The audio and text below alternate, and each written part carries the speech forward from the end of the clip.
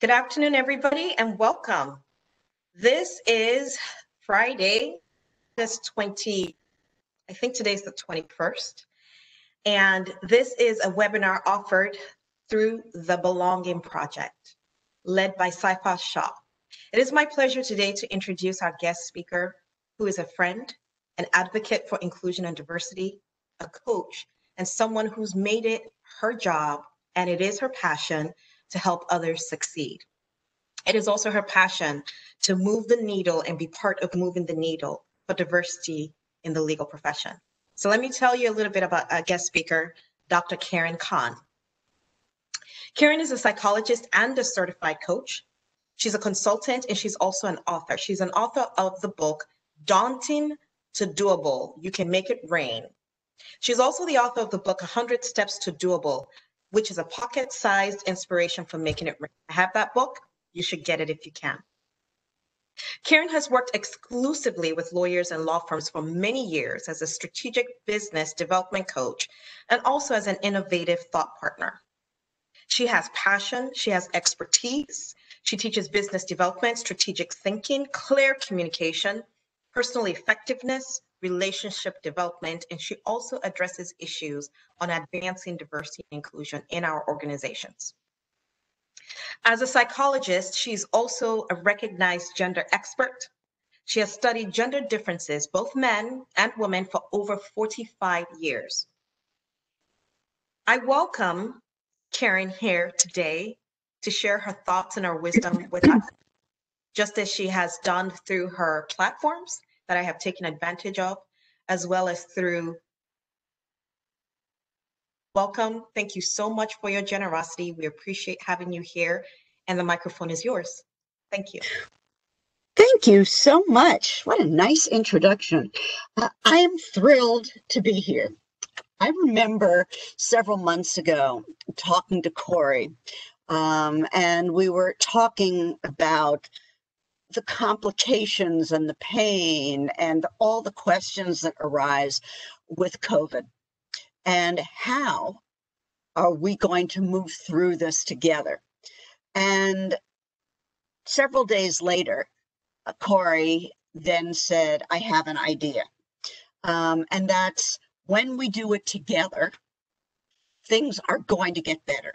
And she started the Belonging Project, which later on expanded to include diversity, equality, inclusion, and most of all, belonging.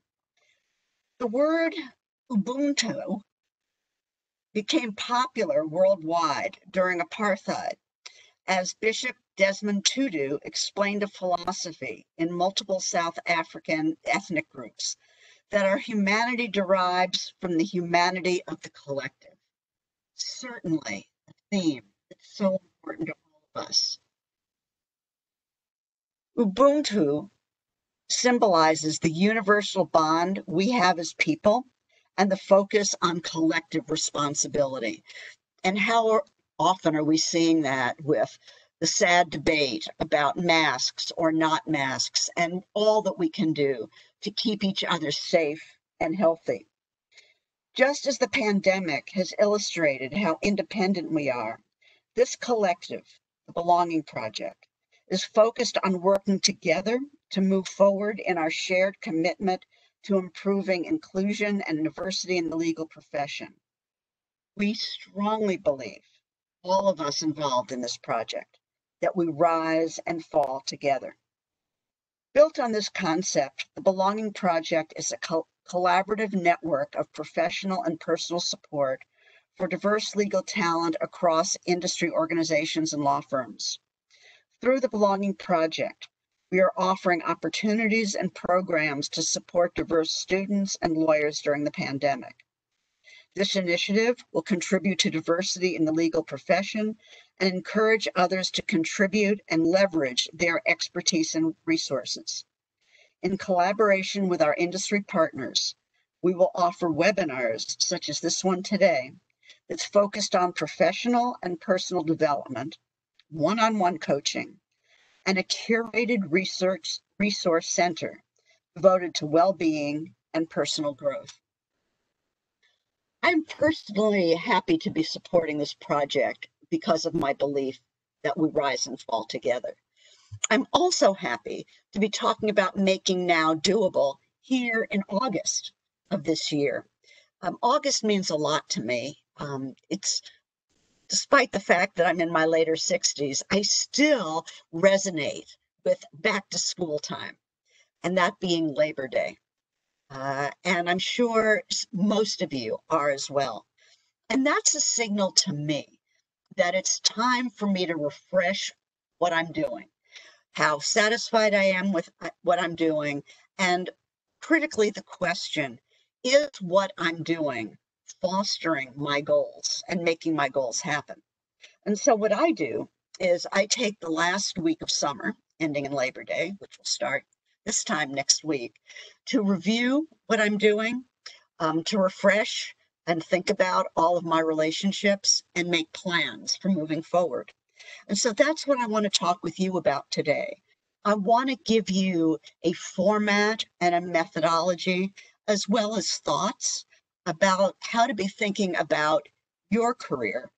And weaving in with that, the reality that while this has been a very pressured, complicated time, new opportunities have emerged. And I want to inspire you or tickle you to think about some of these things.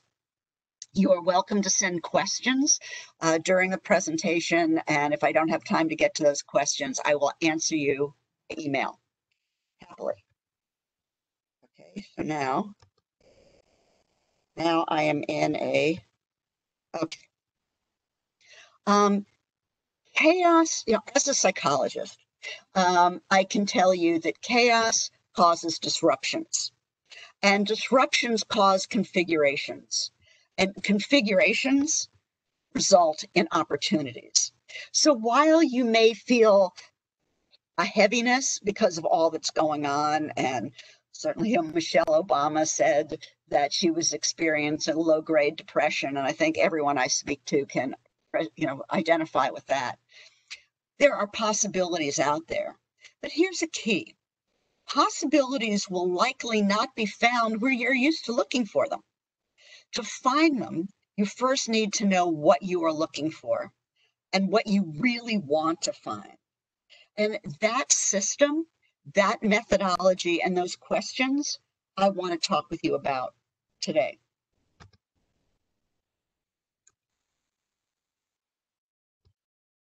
You'll need to excuse me. I am having some technical problems advancing my slide. Okay, there we are. So here's a question. What do you need to advance your career and love it more? And here are the things that I typically hear. I need new experiences. I'm doing deal sheets all the time, or depositions all the time, or working with the same kind of clients, or maybe even the same client all the time. I'm needing billable hours. Many of you are needing billable hours right now, as you may have found that your practices had slowed down. I want to work with particular individuals. There's a cool guy in another office or cool woman in another office that I've always wanted to work with. New knowledge, exposure to areas and people that I'd love to work with that could bring more fulfillment. So your first assignment that I'm going to give you today is to make your dream list. What is it that you want? What do you need to advance your career and love it more? And I really strongly suggest that you get a manual notebook. For those of you who don't remember what those things are, they're in paper, not digital. There's a neurological reason for that. We can talk about another time, but make a list of what you would love to happen. Certainly in the next 4 months, but let's say by the end even of 2021. Okay. Now, here's some questions about where you might be able to find them. So how can you offer your substantive skills, the knowledge that you might have as an M&A lawyer or an IP lawyer, how can you offer them, but differently? Perhaps it will be in a different place, to a different group of people, a different industry. What ideas do you have that might be helpful internally and to clients? What would be helpful for you to learn now? In this virtual world, there's so many places to take new courses, to learn new information. What would be helpful for you to learn? How are and will your clients be different in the near term and midterm? We think about, restaurants and how much they're increasing their takeout business and probably decreasing the in-restaurant business. That's how they're changing. Think about how all the clients in businesses are going to be doing their business differently. They certainly are. What new industries are being born and expanding? I'm going to talk to you a little bit about that in a bit. And most important, how can you expand your internal and external networks under these rare circumstances? And don't get distracted by what you can't do. I can't go to conferences. I can't go out to lunch. I can't have happy hours. But start really thinking about what is available to me. And that's one of the fun things about working together in a group. So here's what I'm going to be doing on my staycation, and I recommend to you to start the process of refreshing. Number one, get an opportunities notebook to write down your ideas. Number two, be prepared to take time. This takes time. This isn't a 15-minute activity. But number three, as busy lawyers, you may not have time to take 2 hours or to take a staycation or to do this sitting on the beach. So it's perfectly fine to take 15 minutes a day to reflect. I suggest doing it first thing in the morning. Most people are at their freshest first thing in the morning, but do it when, we used to say in the 60s and 70s, when your biorhythms were at a peak, when you are at your most creative self. Now, opportunities come from listening, not pitching. So the more questions you ask, the more you listen, especially during these complicated times, the broader your idea base and opportunities are going to be. So think less about impressing people. Think more about a term that you all learned in law school, issue spotting. So lately, as I've been talking to so many lawyers who've feel overwhelmed and buried under these really complicated circumstances, I've realized that there's two kinds of lawyers: the complacent lawyer and the wise lawyer. And here's the difference. The complacent lawyer is waiting to see what develops. Will we get a vaccine? When will we get back into the office? When will things turn to, quote, normal? Which I'm not sure what normal is anymore. The wise lawyer positions him or herself for the future.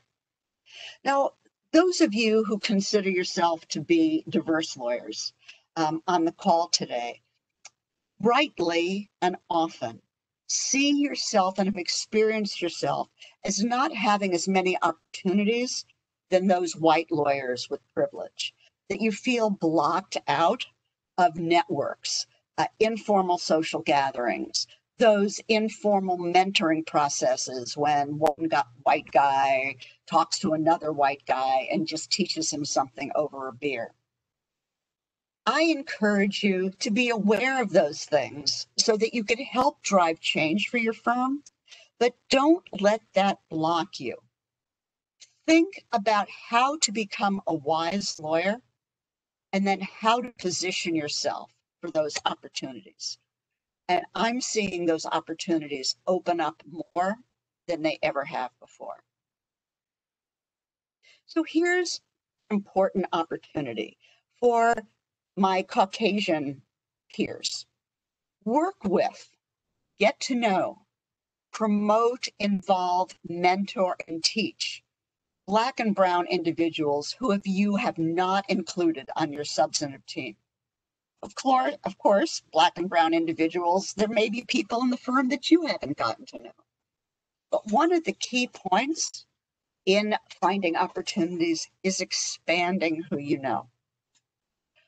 Talking with them about what this period has been like for them, what they need, and what some of their biggest challenges are. This is the key important opportunity in moving this time of inequality to a time that advances equality. There are 4 buckets, places to look. And as you work with your opportunities notebook, I suggest in your brainstorming process that you have separate pages for these 4 areas. And I'm going to talk with them more expansively, but right now I'm just going to name them. 1 is, where are there opportunities inside the firm? Number 2, past and current clients, your personal and professional network, and then a defined industry sector. Now, all of these may not be relevant for all of you. Those of you who are antitrust lawyers may find that item number 1 will bear the most fruit for you when you're in contact and working with corporate lawyers. Others of you who are corporate lawyers may find that developing an industry sector will be more helpful to you. So some combination of these 4 buckets will create advancement. So start to think about who you know in those areas. Now, how do you develop relationships? In this time in our culture and in the legal marketplace, giving makes relationships stronger. We don't give to get. That's an opportunistic point of view, in my opinion. But giving tends to make most of you, and certainly me, feel authentic. So here are 6 gives. And those of you who are able to see me on camera, to my right, where I can touch, I have this list of 6 posted, just so that it's always top of mind. And you'll notice 4 of them start with the letter I. Ideas. Have you ever thought about an example of an idea? I have a trademark lawyer who does a lot of work in the fashion industry. And when COVID started, and so many of us, myself included, were dusting off our sewing machines and making masks, she was working with a top fashion brand, and she said to them, have you guys ever thought about making branded masks? They were thrilled that their lawyer had even given them an idea, and they moved forward into what we're seeing now today, all industries and all trade associations and everybody creating masks. But that idea was novel to them. Number 2 is introductions, internally and externally. You might want to introduce parents to each other who are struggling with similar issues. I believe, for example, that one of the ways to resolve the horrible pressure that many lawyer parents feel about having to deal with in-home education is for them to take turns housing 2 or 3 kids. So I take all 3 kids on Monday, and you do them on Tuesday, and someone else does them on Wednesday. And of course, that's dependent on people being within a relatively easy commute for each other. Number 3 is information, and information is changing all the time. Regulations are changing all the time. Did you know that?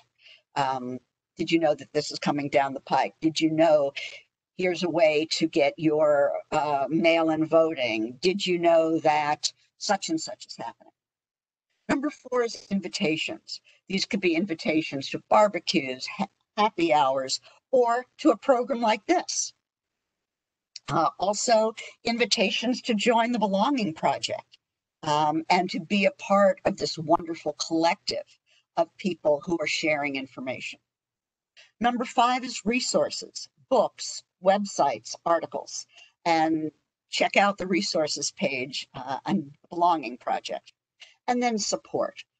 We need to be supporting each other. How are things going? I've had clients, I'm sure you have, who have had COVID, who are feeling overwhelmed. Anytime someone uses a feeling word, your clients use a feeling word, how can you support them? So here are your 6 gives, 4 I's, an R, and an S. So inside the firm are opportunities to meet and work with dream colleagues. And those of you, such as Safarth and other firms that are on the call today, think about who are people in other offices that you've never got a chance to meet before, and reach out to them. Today, firms have intensified their focus on the chaos of their clients. Participate in helping clients, being on the COVID task force, being on the racial equity task forces, being on institutional client teams, and certainly busy substantive groups, busy industry groups. The phrase I hear the most from partners in law firms is that they want their associates to own their careers. And own the careers mean being proactive. It means reaching out to people that you might not have reached out to before, or asking to be a part of a committee.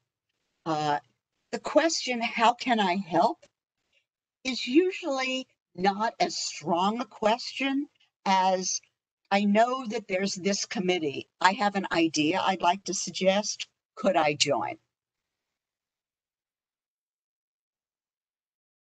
So here are some questions to ask yourself and to write down in your notebook. Who have you always wanted to work with? This might be the chair of the firm. It might mean the chief diversity officer. It might be a rainmaker at the firm. Who have you always wanted to work with because you heard they were just great people, or that they had great knowledge to share? Number 2, what new knowledge would you like to learn about? This could be substantive. It could be learning about an industry. And who are people engaged in activities or clients that you've always wanted to be involved with? This is your chance. So, at the end of each little section, I'm going to give you an assignment. Take it as feels appropriate for you. Make a list of people you'd like to work with for any reason. Think about how you can help them. Can you help them with social media? If it's me, you can help me with technology. You might want to ask them if they'd like to co-write an article with you. Could you do some research for them? Look at your 6 gives. How can you help them? Do your homework. Look at their bios. Look at their clients. Look at what boards they're in so that you can think about ways to help them. Avoid the question, how can I help you? That shows you didn't do your homework. And then contact them or ask for an introduction to them from one of your colleagues who may not know them. I had one of my colleagues yesterday is going to interview for a new job. And she asked me totally randomly, did I happen to know anybody at XYZ firm? Turned out I knew the chair of the firm. And it was an easy way to introduce her. And make an ask. So ask people, could I be involved? And if I could be involved, I'd be happy to create a LinkedIn page or a LinkedIn offer, or I'd be glad to start tweeting about the activities we're doing. I'm telling you, I don't tweet because it overwhelms me. But if somebody said, Karen, I'd love to work with you at Threshold Advisors and I'll do your tweeting, you're in. Okay? So here's some actions for bucket number one inside the firm. Now your clients are overwhelmed. I know, because my clients, you are overwhelmed. We're all overwhelmed. The most important thing to do in working with clients is having stellar client service. This means being responsive when you receive a communication. Now, if you're really busy and you get a note from a client, responsiveness can be just, Karen, I got your email. I will make sure I respond before I close off business today. Why is that important? How many of us go crazy when we don't know whether someone received our email? So just being responsive, saying, I got it, I'll respond tomorrow, is fabulous client service. Stay attentive to your clients, even if you don't get responses back. They are in the weeds trying to keep their businesses afloat. And we're all seeing huge bankruptcy rates. So the more you can give them ideas, things to think about in a sustained way, the more valuable you are to them. Stay aware of their needs and listen for their needs when they're talking to you. What are they saying they're dealing with on a personal level or professional level?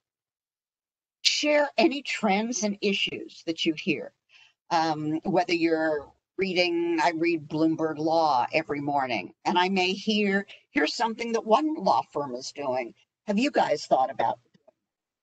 Share trends and issues that you're hearing about, and ask questions to identify the needs. And here are the two most powerful questions that will help you identify needs that they may have. Are you ready to write this down? They are: one, what are you doing about? So the question could be, what are you doing about making sure that all of your employees have strong internet connection? And they may say, we don't know what to do about that. You may have solutions, or there may be someone in your firm or your personal network.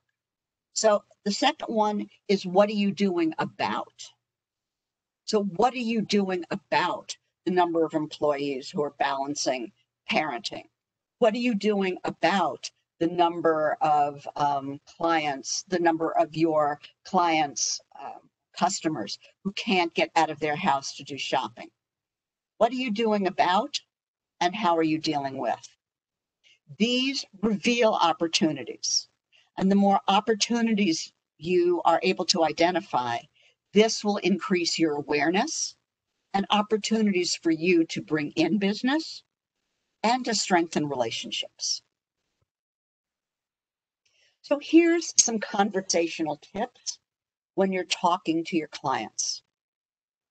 Ask more than tell. Listen more than talk. Ask lots of questions, not as a robot and not like you're deposing people. That's going to make them crazy. Always ask about how they're doing first. In this time, the most important thing you can do is being a human being first and a lawyer second. Ask about their family.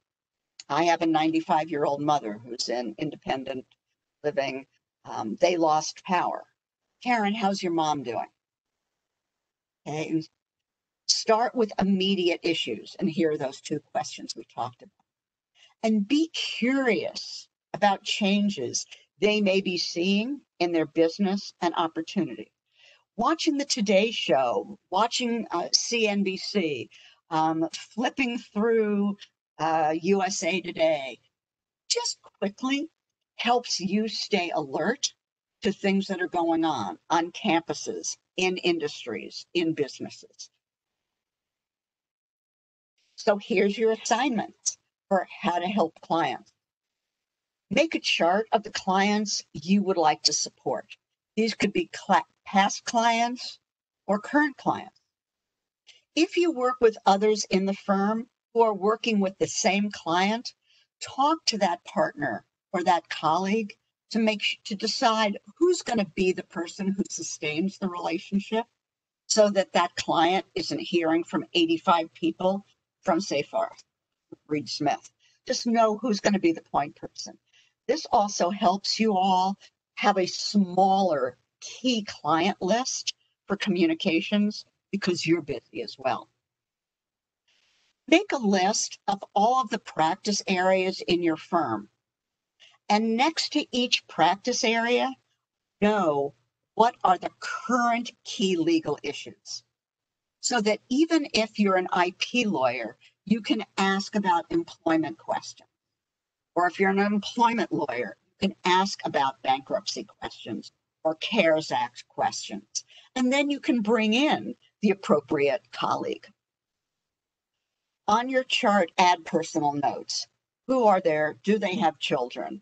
Are they married? I've got a client right now who's had to put off his wedding 4 times. Are they pregnant? What are they doing about their hobbies? Are they putting off travel? How are they feeling about getting on an airplane? And then track your contact dates and topics. What I've talked about in terms of bucket number 1 and bucket number 2, and I'm going to move forward, is best done on an Excel sheet, because then you can create several different fields so that you can sort your clients. On to your personal and professional network. Here's how I look at who's in my personal network. The closer they are to you, the stronger those relationships likely are. As you're going on barbecues or having Zoom reunions with your family and close friends, make sure that you're aware of who do they know, what businesses are they doing, how are those businesses going, and are they willing to make introductions to you, for you? Are you in touch with your law school classmates? I want to tell you, in that story I told you a couple minutes ago about the colleague who asked me, who did I know someone in that firm? Well, the managing partner that I knew, I haven't been in touch with for 13 years. Nothing, 0. And I wrote to her, and in the subject line, I put like an email from an old friend. And she answered immediately how wonderful it was to hear from me. There was no, so where have you been for the past 13 years? It was total delight. And we realized that over the past 13 years, as we both have been growing up and taking leadership positions, that we had been doing some similar things. And she said, I'd love to talk with you more. And we have a Zoom meeting scheduled. Your neighbors, what do they do? So this is a time to be very alert about people in your network. Now, as I'm giving you a list of people, you don't have to do all of this.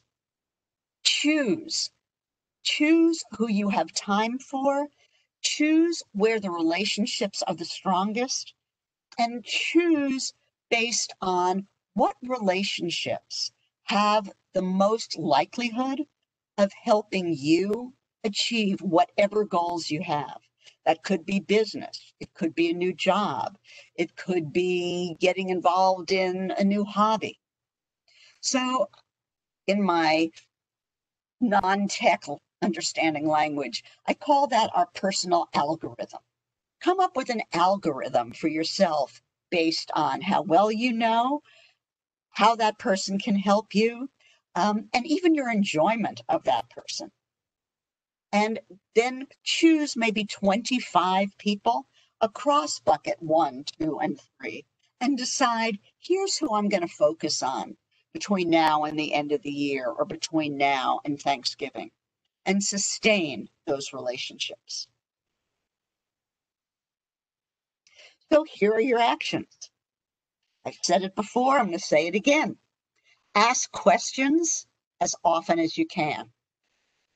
You can send people a note, which totally fits this COVID time.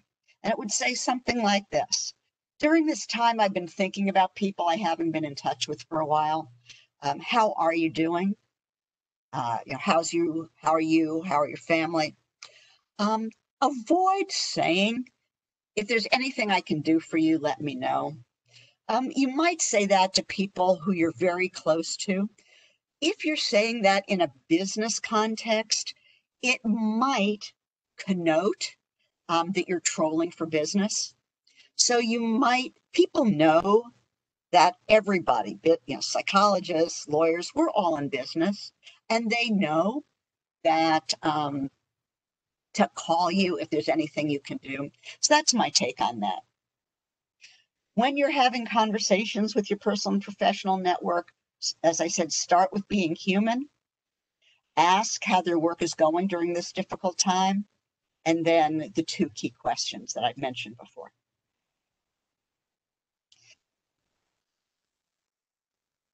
Now, as you advance your career, you want to think about how to grow in your value propositions to your firm.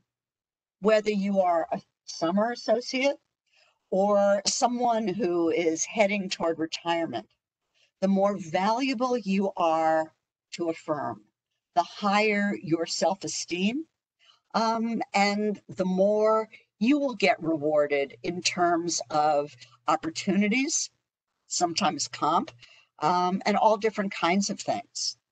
So what you want to do is establish your value proposition inside the firm to firm clients using your expertise and your knowledge.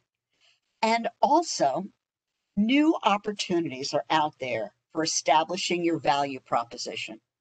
And these new opportunities can be found in industry sectors.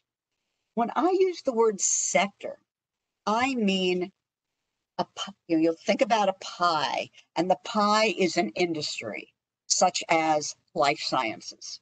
That's an industry. But within that pie are slices. There are segments. It could be a part of biotech or medical device or wearable technology or hospital systems. So think about industry sectors. Now, positioning yourself for the future requires an entrepreneurial mindset. Lawyers who are most monetarily successful have selected a marketplace to provide value to their firms. And this marketplace could be internally. I am the go-to person inside the firm for, but usually it's a long-term strategy that focuses on a particular piece of the pie, an industry sector. I think a lot about the TV show Shark Tank and how often they say to the entrepreneur who comes in, who wants your product? And I say that to you as lawyers, who wants your product, your law skills? And as strange as this may seem, the narrower your marketplace, the more opportunities are there for you. So, opportunity to develop your value prop in this complicated time. Many opportunities have arisen. This means that there have been new ways to get to know people, and there are new ways and new industries. And I will say to you, the younger you are, the larger opportunity this is. For example, last October, I was working with a senior associate in a large industry and a large law firm. Again, this was pre-COVID, and I was helping him get ready for his partnership memo.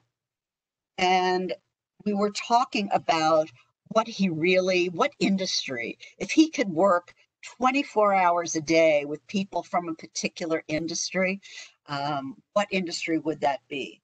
And interestingly, last October, he was fascinated with telehealth. And so he was an M&A lawyer, and he was working with people in private equity and encouraging them and showing them how telehealth was going to be among the next big industries for investment. Now, giggle a little bit, because telehealth is now a booming industry, and he was brilliantly positioned. So, a definition of an industry sector is a clearly defined group of individuals within a larger sector. They have the same business, goals, products, services, and trade associations. So telehealth. I have one woman, I have a longer story, I won't tell you about it now, but she thought this industry sector thing was stupid. And she didn't hesitate to tell me in a group setting, mind you, 10 years ago. And because her industry sector, she was in food and beverage, and she said, okay, Karen, if I was in an industry sector that I most enjoyed, it would be cheese. And so we thought about, would this be a prolific area for her to offer legal services? Right now, 8 years later, 10 years later, 80% of her work is in the cheese industry. Why? Because she thought of an industry. She goes to the American Cheese Association conferences where potential clients are, and she's the only lawyer in the room. She knows because she reads about cheese. She was reading about the impact of mad cow. She's reading about the impact of trade embargoes. She's reading about one company, Kraft, because Heinz bought Kraft, is no longer in the cheese industry. She knows their business and she knows their people. I encourage you to be thinking about industry sectors. And here are the pluses in the industry sector. And I'm just going to leave this slide for you to take a look at. We're happy to give you copies of the slides if you want, but I want to make sure that we have time for Q&A. Here are the things, the aspects that will tell you whether this is a good, I call it a niche. You could call it a niche if you want. It's a business, not a substantive area. Can't afford your rates. It fits within the firm's strategic objectives. And the goal is to be conversational and relational and create relationships, not to be an expert. So what is the perfect sector? It will be about 300 buyers. So using myself as an example, my industry is law firms. That's why I'm presenting to you today. My list of my industry sector is the AmLaw 250. Can they pay my rates? And do they have trade associations? There isn't a perfect sector, but here are some features to consider. But there are many more. And here are some brand new sectors to consider. If you don't have an industry sector right now, or you're looking to advance your careers, digital health, telehealth, online education, manufacturing in the US is growing, trucking, all of these kinds of things are growing. Some other ones are like the newspaper industry, the tobacco industry. I was working with some who are Madoff lawyers. Those are diminishing. Here are some industries that are fresh and wide open and have plenty of places for lawyers where there's less competition. Notice that big pharma isn't here. Okay, notice that the fashion industry isn't here. Those tend to be industries that are huge. and have lots of lawyers in them. These and others, there may be less lawyers in the room. In what way is the industry group strategy valuable to the firm? Well, the woman in the cheese industry, she expanded the food and beverage space that her firm was dealing with because they were just generic food. She brought in 200 potential cheese clients. And it doesn't matter that it's cheese, they are industries, they are businesses. All businesses need lawyers. It's additive, it doesn't replace practice groups. Firms, as they're developing this relatively new strategy, will have both practice groups and industry groups, and perhaps your firms do. According to the research, the industry group strategy is still relatively new. According to research, only about 27% of big law is efficiently and effectively using the industry group strategy. In what way is this strategy helpful to you? It may allow you to have a leadership position. I have a woman who's a fourth-year partner. She was really what we call, I don't like the phrase, a service partner. She was serving other clients. She has decided to go into personal and protective equipment. She's a product liability lawyer. She's created an informal right now PPE industry sector, and she's the leader. That's been a great opportunity. When you know your sector, it will answer your question. What conferences should I go to? What should I be reading? And so when you do 15 minutes a day of career advancement or business development a day, what you will be doing is reading in this sector or looking at your list of people in your sector and reaching out to them. And so you will know very concretely what activities to do and what to do tomorrow. Here are some actions. Take your time. Enjoy learning. Talk to your business development professionals about what they think might be some up and coming sectors. And then think, research, Google, explore. Your intranet and your business development professionals have lots of knowledge aggregation, and read. Here's a book that I think is really outstanding. It's about a year old now. See the title in front of you, The Future is Faster Than You Think. There are chapters on all industries and what the authors are believing these industries are going to be developing and looking like in this decade. And it will give you food for thought, definitely things for me to think about that I had never thought about. You don't have to read it all. Look at the sectors that are interesting to you. I do recommend that you scan it. So here are your actions. Choose 3 industries that are interesting to you. Obtain a list of 100 companies in that sector. You can do that by going to trade associations. You can Google what are the biggest telehealth companies, and then give that list to business development and ask, are any of them firm clients? Then research. I suggest that you make a binder. I suggest that the binder be paper. So what I've been doing is going onto Google, finding an article that looks interesting to me, printing it out, and then putting it in a binder so that I've made my own textbook. And then do 15-minute drills. These drills have 3 color highlights. In 1 color, every time I see the name of a person that I might like to meet. Number 2, a color, every time I see the name of a company. And number 3, every time that I see an issue. This allows me to scan, and then I can go back and read. Remember that everything that's on this slide is an exploration. It's not a commitment.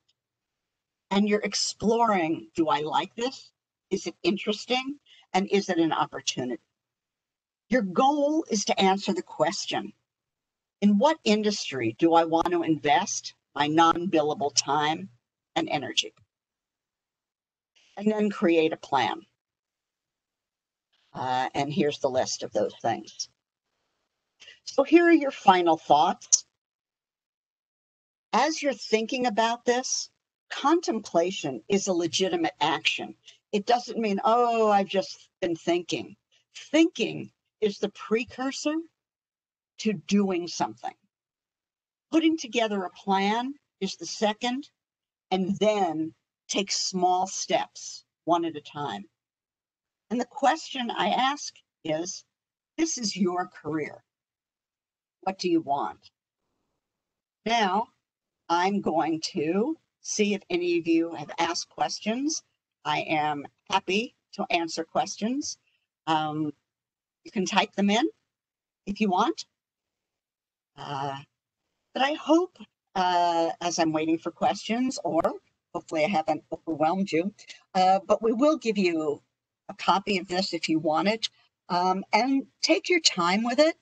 You can also get the book Daunting to Doable, which will repeat everything that we talked about. Get it on Amazon. It should be like $15. Don't get it from a third party. It'll be more expensive. Get it from Amazon. And it will take you through a process for thinking. So any questions?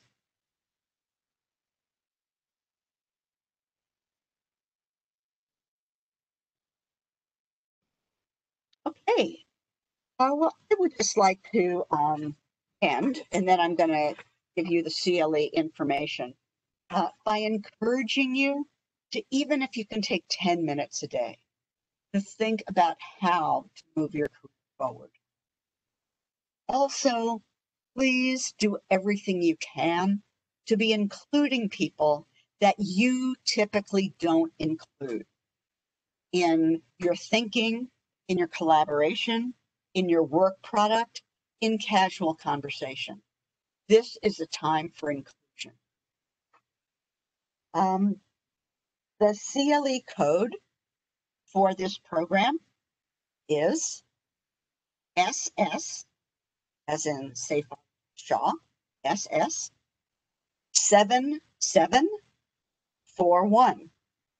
Attendance forms will be provided in the post-webinar email that all of you will receive. I'd be happy to answer your questions. I'm at Karen at thresholdadvisors.com. I will respond to you. I also am on LinkedIn, and I would love to connect with you. I tend to post a lot, and it would be my pleasure to chat with you, answer your questions, and give you some ideas about next steps to take. Corey?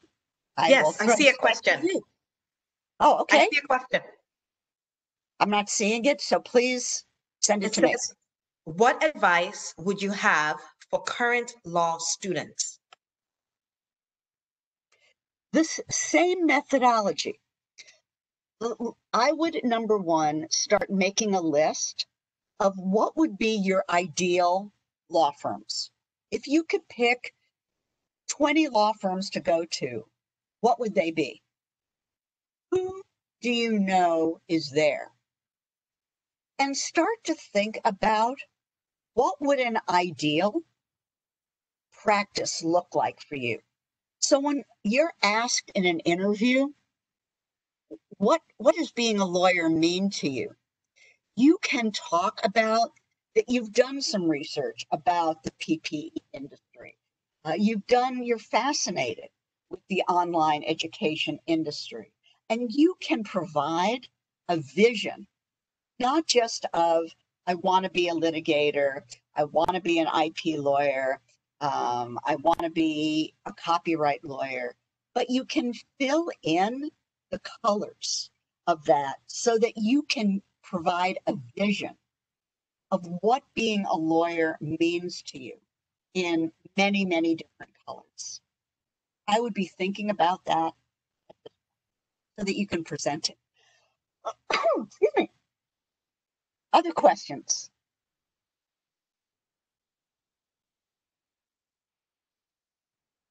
Thank you for listening, for saying yes to participating on a Friday, and know that I am committed to helping, and I would love to hear from you.